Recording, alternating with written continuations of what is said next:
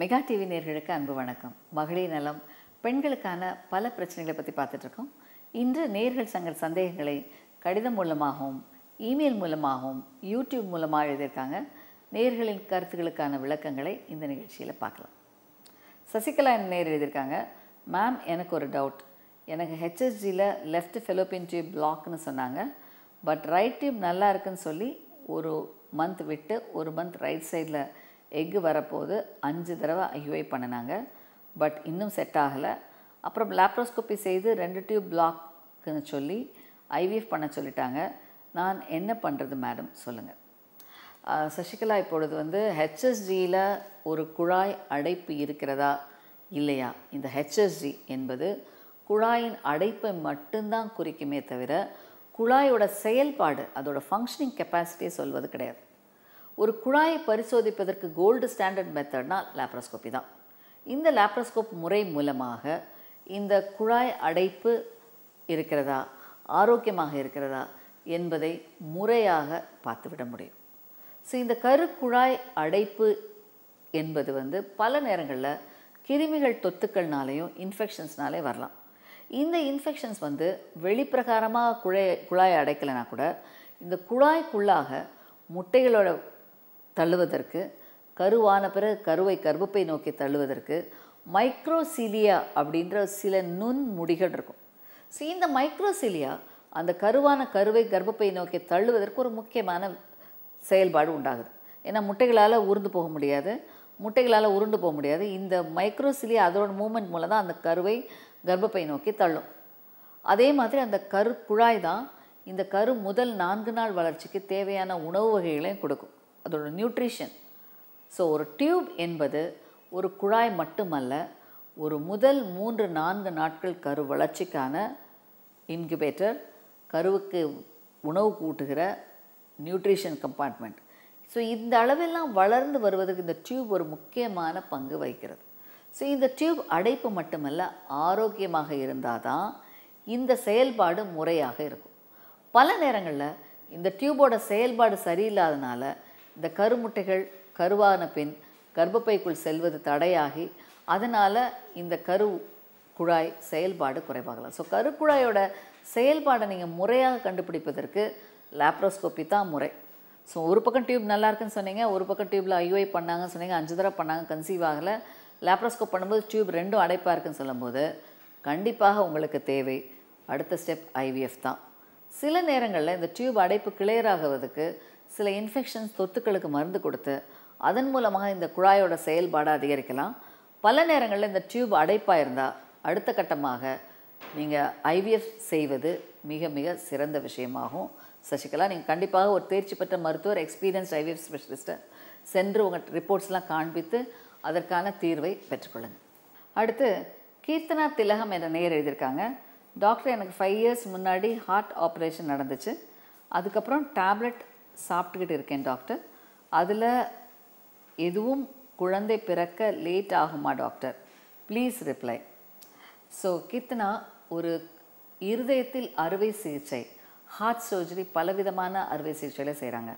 ஒன்று open heart சர்ஜரியில் valves, உங்களோட ஹார்ட்டில் இருக்கிற வால்வுகளில் ஏற்படுற அடைப்புகளோ இல்லை வால்வோட செயல்பாடு சரியில்லைன்னா வால்வ் ரீப்ளேஸ்மெண்ட் சர்ஜரி மற்றும் சில நேரங்களில் வால்வை அறுவை சிகிச்சை செய்த பின் வால்வில் நோய் தொத்துக்கள் ஏற்படாமல் இருக்க சில மருந்துகள் மற்றும் இந்த வால்வ் பழுதானதே சில ருமேட்டிக் ஃபீவர் என்ற இன்ஃபெக்ஷன்ஸ்னால் அப்படி இருந்தால் கண்டிப்பாக இதுக்கு மருந்து மாத்திரைகள் எடுத்துக்கொள்ள வேண்டும். ஸோ ஒரு ஹார்ட்டில் அறுவை சிகிச்சை பலவிதமான அறுவை சிகிச்சை இருக்கலாம். சில அறுவை சிகிச்சைகளில் முறையாக முழுமையாக சரி செய்தால் பின்பு எந்த பிரச்சனையும் இல்லாமல் இருக்கும். குழந்தை பெறலாம், உங்களுக்கு எந்தவித நெகட்டிவிட்டியும் இல்லை. ஒரு நார்மலாக கருத்தரிக்கிற பெண்ணுக்கும் ஒரு ஹார்ட்டில் இந்த ப்ராப்ளம் இருக்கிற பெண்ணுக்கும் ஒரே மாதிரியான சீரான ட்ரீட்மெண்ட் கொடுத்தா போதும். ஆனால் இதுவே ஒரு குழாயில் ஒரு பேசேஜ், அந்த இரத்த குழாய் சேர்கிற இருக்கிற இடத்துல ஏதாவது ஒரு குறை ஏற்பட்டால் இது கண்டிப்பாக முறையாக பார்க்க வேண்டும். இந்த அடைப்பு எதனால், எந்த இடத்துல, எவ்வளோ உங்களுடைய ஹார்ட்டை பாதிச்சிருக்கு என்பதை ஒரு கார்டியாலஜிஸ்ட் அணுகி அதனை சரி செய்த பின்பு எவ்வளோ தூரம் நீங்கள் உங்களுடைய வாழ்க்கை முறைகளில் எந்த மாற்றம் இல்லாமல் வாழலாம் இதற்கு அவர் எவ்வளோ கொடுக்குறாரு அறிவுரைன்றதை பொறுத்து தான் நீங்கள் உங்களுடைய கர்ப்பகாலம், உங்களுடைய பிரசவம் எல்லாவற்றையும் பிளான் பண்ண வேண்டும். பல நேரங்களில் இந்த குழாய் முக்கியமாக இந்த இரத்த குழாய் போகிற தமனி, அயோட்டா, பல்மரி ஆர்டரி என்ற இடங்களில் ஏற்படுற சில வேல்வ்ஸில் அடைப்புகள் ஏற்படுறதுனால வேல்வ் ரீப்ளேஸ்மெண்ட் பண்ணும். இந்த வேல்வ் ரீப்ளேஸ்மெண்ட் பண்ணுற பெண்கள் வாழ்நாள் முழுவதும் சில மாத்திரைகளை எடுத்துக்கொள்ள வேண்டும். இந்த இரத்த குழாய்கள் அடைப்பாகாமல் இருக்கிறதுக்கு இந்த பெண்கள் குறிப்பாக அந்த வேல்வ் ரீப்ளேஸ்மெண்ட் ஆன பெண்களுக்கு ஒரு சில மாத்திரைகள் எடுப்பாங்க. இந்த மாத்திரைகள் இந்த கருத்தரிப்பதற்கு எந்த பிரச்சனையும் இல்லை, ஆனால் கரு வளர்ச்சிக்கு இந்த டேப்லெட் ஒரு முக்கியமான எதிராக இருக்கும். ஸோ இந்த பெண்கள் கண்டிப்பாக கருத்தரிப்பதற்கு முன்பு அவங்களுடைய ஹார்ட் டாக்டரை அணுகி முறையாக பரிசோதித்து இதற்காக எடுத்துக்கொள்கிற மருந்துகள்னால பின்விளைவு வருமா, இது கருத்தரிப்பதற்கு எதுவும் தடையாக இருக்குமா, மற்றும் கர்ப்ப காலத்தில் இதனால் ஏற்படுற காம்ப்ளிகேஷன்ஸ் என்ன. ஏன்னா ஹார்ட்டில் ஒரு ப்ராப்ளம் இருக்கிற பெண்களுக்கு குறை பிரசவம், எடை குறைவுள்ள குழந்தை மற்றும் அந்த தாய் உயிருக்கு ஆபத்து. அந்த ஹார்ட்லேருந்து வர்ற அதிலிருந்து உருவாகிற, அதிலிருந்து வரும்போது ரத்தம் டர்புலன்ஸ்னால் சில நேரங்களில் கிளாட் ஆகலாம். இந்த ரத்த ஆர்பிசி செல்ஸ் அழிந்து போகலாம், ஹீமோலைசிஸ் ஆகலாம். பல நேரங்களில் ரத்தங்கள் சேர்ந்து ரத்தத்தை ஸ்டேசிஸ் ஆகி ஒரு த்ராம்பஸ் ஃபார்மேஷன் ஆகலாம். சில நேரம் இந்த ஹார்ட்டோட பழுதுனால ஹார்ட் செயல்பாடு சரியில்லாமல் ஆகி ஹார்ட் ஃபெயிலியர் வரலாம். ஸோ இந்த மாதிரியான பல விஷயங்கள் இந்த மாதிரி பிரச்சனைகளில் வருது. ஸோ உங்களோட ஹார்ட் என்ன ஆப்ரேஷன் செய்தாங்க, என்ன லெவலில் செஞ்சாங்க, இதனால் கர்ப்பம் தரிப்பதுக்கு என்ன விதத்துலலாம் தடை, இது கர்ப்ப காலத்தில் என்னென்ன விஷயங்கள் பார்க்கணும் என்பதை முறையாக நீங்கள் மருத்துவரிடம் சென்று கலந்து ஆலோசித்து அதில் ஒரு தெளிவான பிளானிங் வந்த பிறகு தான் நீங்கள் கருத்தரிக்க தயாராகி முடிவு செய்யணும். தேவையில்லாமல் கருத்தரித்த பின் போய் டாக்டர் எனக்கு ஹார்ட் ப்ராப்ளம் இருக்குது டாக்டர், நான் ப்ரெக்னென்ட்னு சொல்லக்கூடாது. ஏன்னா கர்ப்ப காலத்தில் முதல் 8 to 10 வாரத்தில் தான் மேக்ஸிமம் ரத்த ஓட்டம் அதிகமாகும். அந்த சமயத்தில் உங்கள் ஹார்ட் ஃபெயிலியர் ஆகலாம். அடுத்து 8வது மாதத்துக்கு பின் பிரசவ நேரத்துக்கு முன்பு எது பிரச்சனைகள் வரலாம். ஸோ கண்டிப்பாக ஹார்ட் ப்ராப்ளம் இருக்கிற உங்களுக்கு முறையாக மருத்துவ ஆலோசனை தேவை, கார்டியாலஜிஸ்டோட சீரான மேற்பார்வை தேவை.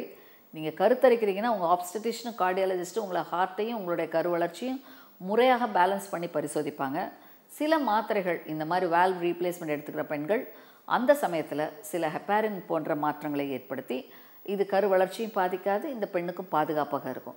அந்த மாதிரியான மருந்துகளை எடுத்துக்கொண்டு கர்ப்பத்தை எதிர்நோக்கும் போது இந்த ஹார்ட்னால், அறுவை சிகிச்சையினால், இதனால் ஏற்படுற விஷயங்களை சீராக சரிப்படுத்தலாம். ஸோ கண்டிப்பாக ஹார்ட்டில் ஒரு ப்ராப்ளம் இருந்தால் you are high risk pregnancy.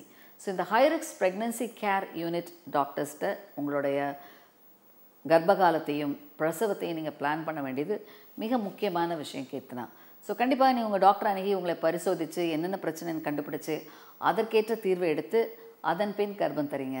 இதன் மூலமாக குழந்தைக்கும் பிரச்சனை இல்லை, எல்லாவற்றுக்கும் மேலாக தாய்க்கும் பிரச்சனை இல்லாமல் இருக்கும். அடுத்து அம்மு என்ற நேர் எழுதியிருக்காங்க. டாக்டர், எனக்கு மேரேஜ் ஆகி 16 மந்த் ஆகுது. நான் இப்போது ட்ரீட்மெண்ட் எடுத்துகிட்ருக்கேன். டெஸ்ட் எல்லாம் பண்ணினாங்க, எந்த ப்ராப்ளம் இல்லைன்னு சொன்னாங்க. எஃப்எஸ் பண்ணி இன்ஜெக்ஷன் போட்டிருக்காங்க. பட் எனக்கு பீரியட்ஸ் ஆகி 25 டேஸ் ஆகுது. வெஜினல் பெயின் லைட்டாக இருக்குது. பீரியட்ஸ் வந்துடுமா டாக்டர்? முதல்ல ஒரு விஷயம் தெரிஞ்சுக்கோங்க அம்மோ. ஒரு பெண்ணுக்கு கருமுட்டைகள் வெளியாகி அந்த கருமுட்டை வெளியாவதற்கு இன்ஜெக்ஷன்ஸ் போட்டு அந்த கரு ஒட்டுவதற்கு ப்ரொஜெஸ்ட்ரான் மாத்திரைகள் கொடுப்பது கர்ப்பத்தை உருவாக்கினது என்றால் கண்டிப்பாக அந்த குறிப்பிட்ட நாளில் யூரின் டெஸ்ட் பாசிட்டிவாக இருக்கும். இது கருத்து அரிப்பதற்கு முன்பே ஒரு வெஜினல் பெயின் இருக்குதே, இதை வச்சு எனக்கு பீரியட்ஸ் வருமா? வரலாம், வராமலும் இருக்கலாம். வெஜினல் பெயின் இருந்தால் கண்டிப்பாக மென்சஸ் வரணுன்ற அவசியம் இல்லை. பல பெண்களும் இந்த மாதிரி குழந்தை இன்மை சிகிச்சை முறைகளில் இருக்கிற பெண்களுக்கு பலருக்கும் இந்த மன அழுத்தம் இருக்கும். ஐயோ, எனக்கு இந்த மந்த் பீரியட்ஸ் வந்துடுமா, எனக்கு இந்த மாதிரி பெயின் இருக்கேன், பேக் பெயின் வந்துருச்சு டாக்டர் எனக்கு பீரியட்ஸ் வந்துடும், எனக்கு பிரெஸ்ட் பெயின் வந்துருச்சு டாக்டர் பீரியட்ஸ் வந்துடும். பல பெண்களும் சொல்கிற முதல் முக்கியமான பிரச்சனை இதுதான். ஸோ ஒரு பெண் இந்த மாதிரியாக கர்ப்பம் தரிக்கும் பொழுது கண்டிப்பாக அந்த பெண்ணுக்கு அந்த கரு தரித்திருந்தால் இந்த பெயின்லாம் இருக்க வாய்ப்புகள் உண்டு. அந்த ப்ரெக்னென்ட்டான மார்பு பெயின் வரலாம், அடிவேர் வலி வரலாம், பல நேரங்களில் ஒரு வெள்ளைப்படுதல் ஏற்படலாம், பேக் பெயின். ஏன்னா இந்த கரு தரிக்கும் போது கர்ப்பப்பைக்கு போகிற ரத்த ஓட்டம் அதிகமாகிறதுனால இந்த மாதிரி மாற்றங்கள் எல்லா பெண்களுக்கும் ஏற்படும். ஸோ இந்த பெண்களுக்கு கண்டிப்பாக மார்பக வலி, அதிகமான கர்ப்பப்பையில் உள்ள ஒரு ப்ரெஷர், சில நேரங்களில் வெள்ளைப்படுதல், இதெல்லாம் இயற்கையாக நடக்கிற விஷயம். இது வந்துட்டால் கர்ப்பம் தரிக்காது என்று சொல்லவே முடியாது. இவை ஏற்பட்டாலும் இந்த பெண் கருத்தரிக்கலாம். பல நேரங்களில் அந்த மார்பக வலிலாம் கருவுற்ற பெண்ணுக்கு முதல் 3 மாதம் வரைக்கும் இதெல்லாம் இருக்கும். ஸோ இது ஒரு தவறான விஷயமோ இல்லை மாதவிலக்கு வருவதற்கான அறிகுறியோ இல்லை.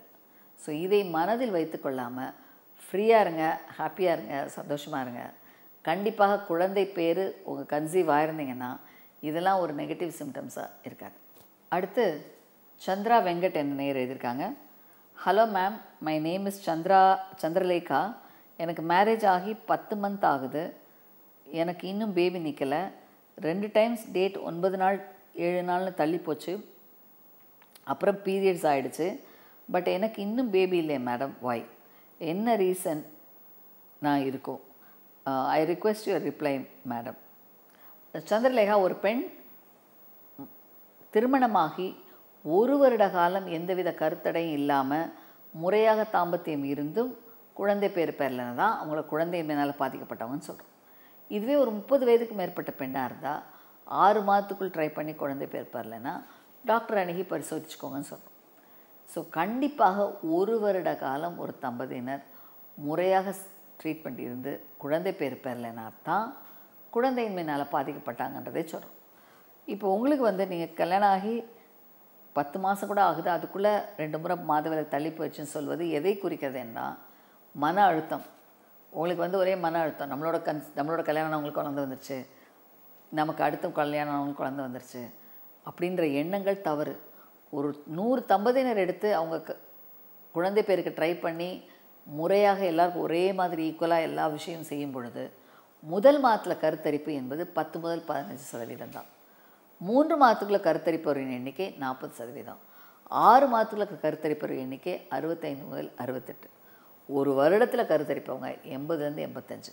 மீதமுள்ள 15% தம்பதியினருக்கு தான் இதற்கான சிகிச்சை முறைகள் தேவை. எல்லாருக்கும் இதுக்கு சிகிச்சை முறை தேவை இல்லை. 6 மாதம் நிற்கல டாக்டர், எனக்கு உடனே ஏதாவது செய்யுங்க அப்படின்னு சொல்லி வருகிற பெண்களின் எண்ணிக்கை அதிகரித்து கொண்டு வருகிறது. கண்டிப்பாக இது நீங்கள் பயப்பட வேண்டாம். கண்டிப்பாக நீங்கள் தொடர்ச்சியாக தாம்பத்தியம் இருந்தீங்கன்னா குழந்தை பேர் பெற முடியும். அப்புறம் ஏன் நம்ம இதெல்லாம் பார்க்குறோம் அப்படின்னா, வயது அதிகமான பெண்கள், சில பிரச்சனைகளோட திருமணம் செய்கிற பெண்கள், உதாரணத்துக்கு இரெகுலர் பீரியட்ஸ் இருக்குது, இல்லை ஓவரியில் ஏதோ அறுவை சிகிச்சை செஞ்சுருக்காங்க, இந்த மாதிரியான விளக்கங்கள் இருக்கிற பெண்கள் கண்டிப்பாக இதனை முறையாக பரிசோதித்து என்னென்ன குறைகள் இருக்கோ அதை சரி செய்வதன் மூலமாக நல்ல முறையில் கருத்தரிக்க முடியும். தேவையில்லாமல் நீங்கள் மன அழுத்தம் ஏற்பட்டு ஐயோ எனக்கு 10 மாதம் ஆக போகுது, 9 மாதம் ஆக போகுதுன்னு தேவையில்லாத பரிசோதனைகளை எடுத்துக்கிட்டிங்கன்னா அதுவே இன்னும் மன அழுத்தத்தை உண்டாக்கி இயற்கையாக வருகிற கருத்தரிப்பும் டிலே ஆகி இன்னும் அதுக்கு பிரச்சனைகளை உருவாக்கலாம். ஸோ கண்டிப்பாக சந்திரா, நீங்கள் மன அழுத்தம் இல்லாமல் செக்ஸ் பண்ணுங்கள், முறையாக 1 வருஷம் ட்ரை பண்ணுங்கள். குறைபாடுகள் இல்லைன்னா கண்டிப்பாக கிடைக்கும், கவலைப்படாதீங்க.